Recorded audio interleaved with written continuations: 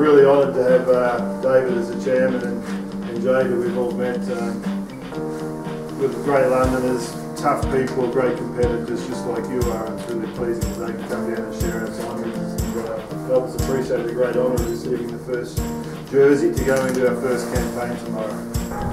Firstly, it was an honour to give out the jerseys. I mean, it's one of those things that, you know, as an athlete, as a track and field athlete, you know, it's a really different environment to be in a locker room with a team, because it's usually just me individually and my coach maybe, but it was such a nice environment to be in there with a team. The energy was amazing. I could definitely feel the nerves with the excitement for the game, and you know, it was just really an honour to give out the shirts. Yeah, well, you know, how I was able to come here today and give out the jerseys was because I know Tony Rea, the coach, and you know, he's an amazing coach. He's got a lot of knowledge.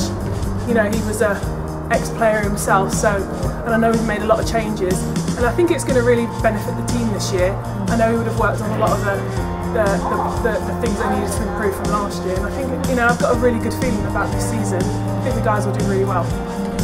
Well, you know, rugby and track and field or long jump are completely different. They're worlds apart, but you know, I was thinking about it before I came here today, and you know, I had to say a few words to the guys, and I thought, you know, what is it that makes a champion? And I think that the 4 things I came up with was hard work, sacrifice, determination, and absolute love for our sport. And I think that all sports people and all champions are made of those things.